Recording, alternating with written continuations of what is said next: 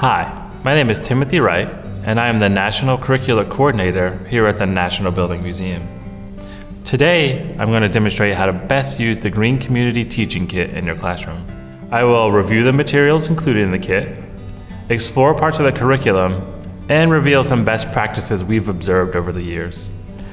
Before you begin teaching the first lesson, it may help your students to articulate their own ideas about what the terms green or sustainable mean in the context of the built environment. So what is green? Is being green about behavior? Most of those students are probably familiar with the idea of recycling a plastic bottle or turning off the lights when they leave the room. Is green about technology, like building a more efficient car or developing solar-powered electronic gadgets? Is green about architecture, such as installing a green roof or reusing materials during construction? Or is green about city planning and land use? So what is green? Being green is an idea that if the natural environment is protected and cared for, resources for food, shelter, and clothing will be available to future generations. To make this idea real to your students, we use the design process as an educational framework. They will learn by doing. Your students will work together to define a problem, investigate solutions to that problem, generate new ideas, plan to build a suitable design, produce new content, and at each step evaluate the outcome. So how does it all work? First, let's take a look at the materials included in the kit. We include everything you need to complete the program in this box. The curriculum booklet. This will be your main resource for implementing the program. This newspaper article introduces the premise of the program. The city of Greenville has a few challenges that students will learn about through this article. Based on what they learn through the Green Community Program, they'll be tasked to imagine and then create a more sustainable city called Greenville. These two posters are included as well. The 5 big ideas of green building and the 5 big ideas of green communities. These building cards profile actual structures and provide real-life, concrete examples of the concepts presented in the curriculum. The same goes for these community postcards. They feature 6 communities from across the United States. Before actually building the town, your students will use these land use cards to determine which areas will allow for residential, commercial, industrial, or institutional buildings, or which spaces will remain open as public open space. We've also included a few 4-inch by 4-inch boxes to get you started on the buildings. Finally, the map. Use this map to plan and ultimately build your new town. Most of the hands-on work of Green Community will be done on this map. The students will plan their city and later place the completed homes, offices, schools, and other structures on the map to form Greenville. There are 3 main goals to the Green Community Teaching Kit, and the goals are to increase student awareness of the relationship between people and the built environment. Number 2, increase student awareness of the relationship between the natural environment and the built environment and how the two are interdependent. And third, introduce the students to the people, processes, and choices involved in designing and constructing green buildings and communities, and how these choices impact the environment. The program is presented as 7 core lesson plans. These lessons will require a combined total of about 5 instructional hours. The 7 lessons should be completed in order, but are constructed in a way that you can teach 1 per day or even 1 per week. If your school operates on block scheduling, you may be able to combine 2 lessons into 1 class period, in particular lessons 1 and 2 or lessons 5 and 6.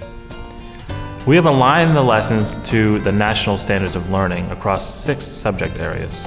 The curriculum booklet lists all of the standards in detail, including a matrix to match the specific standards to each individual lesson. We consider the kit appropriate for students in grades 5 through 8, although it has seen successful use in 9th and 10th grade classrooms as well. Let's talk a little more about the individual lesson plans. There are 4 extension lessons, but today we'll focus on the 7 core lesson plans.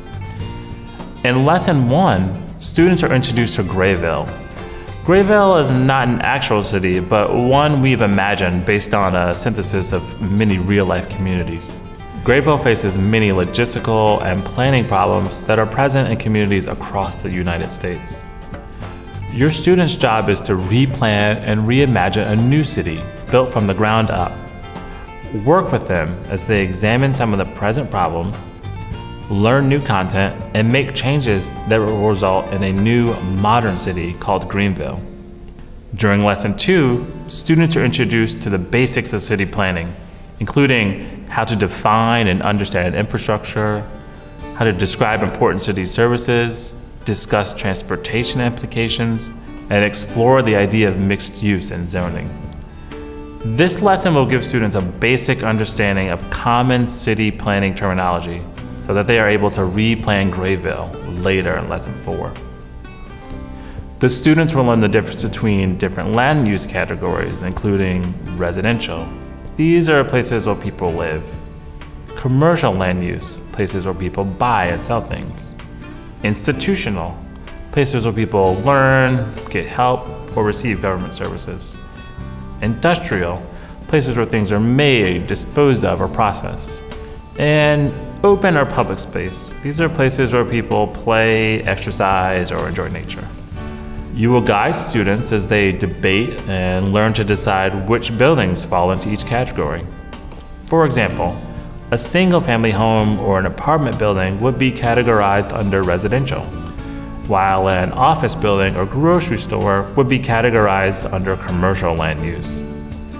You can discuss ideas about zoning and why it's such an important part of the city planning process. For example, some people would prefer to live in an area which mixes residential and commercial buildings. They may appreciate being able to walk from home to a grocery store or retail outlets. Others may prefer to live in an area with residential buildings only, avoiding the busier streets and noise that could come with a more commercialized area. Both viewpoints are valid. You can also introduce the concept of shared community amenities. You can illustrate this idea by offering an example of a resident deciding not to own a vehicle if his or her community has a robust public transit system. Or another resident deciding to live in a home with a smaller yard or no yard at all if there are public parks nearby. Each student will have different ideas about these quality of life issues, and each should share those ideas as the class makes plans for their new community. To help you facilitate some of these discussions, the curriculum booklet includes the teacher information section on city planning basics and a brief history of environmental planning. Lesson 3 will introduce the 5 big ideas of green communities, and the students will begin to explore the complexity of issues associated with building a modern green city. They will work in teams to investigate and then report on the green aspects of the communities featured on these postcards. For example, to exemplify the idea of adaptive reuse, they'll read about Highlands Garden Village in Denver, Colorado.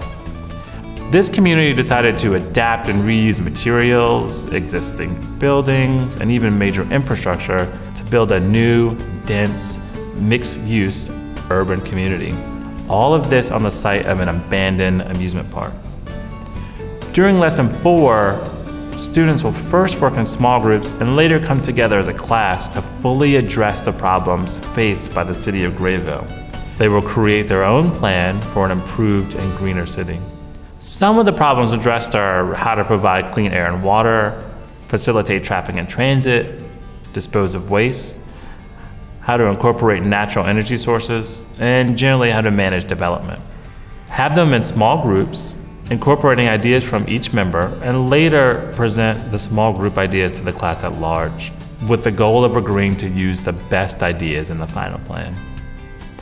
Lesson 5 will have the students transition from the investigation of citywide issues to concentrate on individual structures. You will introduce the 5 big ideas of green building as students explore the exemplary green buildings featured on the green building cards. The purpose of the cards is to provide students with exposure to a range of architectural styles and uses, while showing how each building illustrates different ways to implement these green ideas.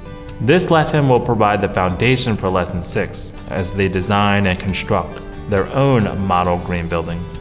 Lesson 6 is fun. It builds on the foundation laid in Lesson 5 as the students begin to build what will become the new city of Greenville. They need to consider how citizens of Greenville will use each structure, what materials will be part of each structure's design, and how the geography and climate will affect the design.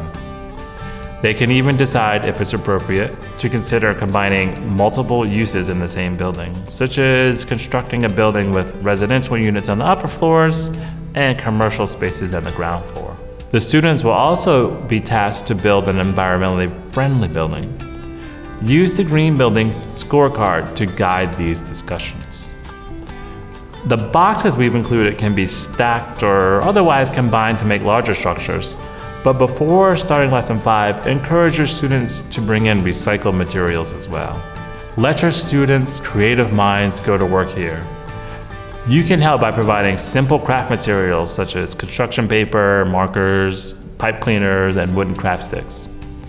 These buildings tend to take on a mind of their own, and you're sure to be surprised with their ingenuity and originality. You can also help by further exploring green components that will be incorporated into individual buildings. These can include green roofs, photovoltaic cells or solar panels, geothermal heating and cooling systems, wind turbines, and even rainwater collectors. Work alongside your students and build a structure of your own. Follow their plan for Greenville, but create a school, a home, a library, a movie theater. The choice is yours. But your students will enjoy having you participate side by side as you make the teacher's contribution to Greenville. Here are some teachers working on their own buildings at one of our on-site workshops.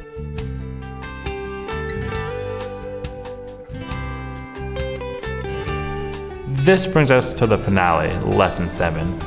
This lesson requires the students to synthesize all of the information learned during previous lessons. They will assemble the final city plan by adding their model buildings to the Greenville map. Have your students present their final ideas about the city's plan to the Greenville community. That can be another class or teacher or perhaps your school's principal. The presentation is a great way to start reflection on the entire process. By now, the students will have defined the problems faced by Greenville, investigated solutions, generated and shared ideas, planned a new city, produced structures to populate that city, and evaluated their work. This is the design process in action. One last note. Your students' version of Greenville will often reflect their own surroundings, and that's okay. Whether Greenville takes on an urban, suburban, or a rural feel is up to the students. Green community is about incorporating this particular set of ideas about how to build a sustainable community. The program provides the method and the content. You and your students will provide the creative and artistic know-how to complete the tasks at hand. Make sure your students take ownership over their Greenville. They can even rename it if they wish. Well, thanks for your time.